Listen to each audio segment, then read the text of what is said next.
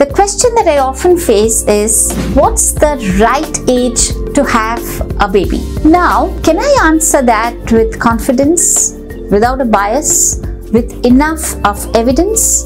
The answer is yes, because there are established scientific facts about a definitely timed biological clock, about the quality of eggs being different at different ages, about certain risks of the mother and the baby with an increasing age of the parent. Today, I, Dr. Sudeshna Ray, I'm going to talk about pure scientific association of age and pregnancy. So how does fertility behave with age in a female? Now, the reproductive years in a female actually starts from somewhere around 15 years and ends somewhere around 45 years. This is the world average that I'm talking about. The time period in which the fertility or the ability of a woman to get pregnant is at its peak is in her late teens up to her late 20s. Post 30, the fertility potential decreases with each passing year, and this decline is very pronounced after the age of 35. So it dramatically decreases faster with each passing year after the age of 45. So for a healthy couple, if the chances of a pregnancy is about 1 in 4 in the late 20s or the early 30s, the chances reduces by 1 in 10 by the time the woman reaches about 40 in the couple's age.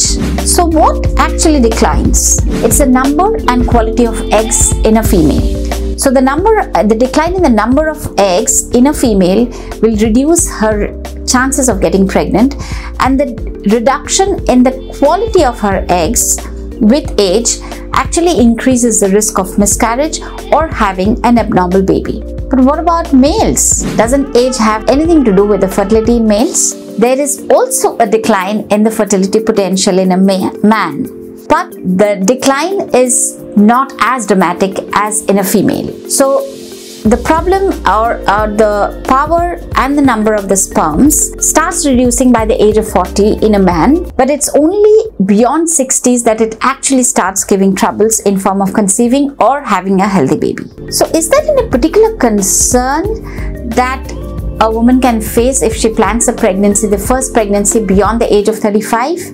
Well, there are certain complications which are increased in the mother if she plans a pregnancy post 35. Please remember that I'm comparing a pregnancy at 35 versus a pregnancy in the same woman at the age of 25. So the relative risk of having certain conditions, for example, high blood pressure, diabetes, miscarriage, even premature birth, increase with an increasing age of the mother. Can the baby have a problem if the woman wants to conceive after 40 years? The answer is maybe.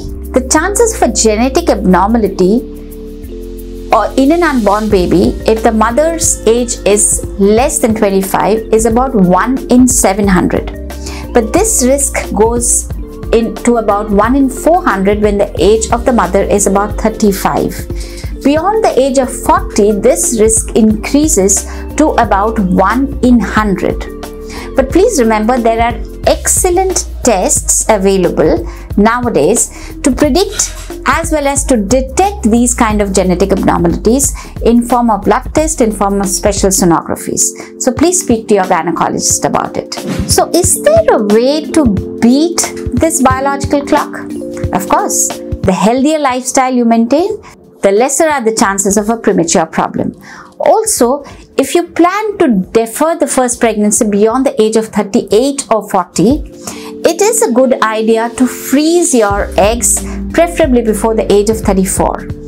If you really want to know more about it, you can speak to your gynecologist about it. At the end, I would like to say something which is beyond science. Being a parent doesn't necessarily mean that you have to be a parent of your biological child.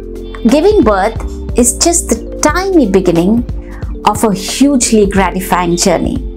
So maybe it's time that we all open up our minds towards voluntary adoption, towards a broader attitude of parenthood. Thank you. Subscribe to our YouTube channel and hit the bell icon so that you don't miss any videos by us.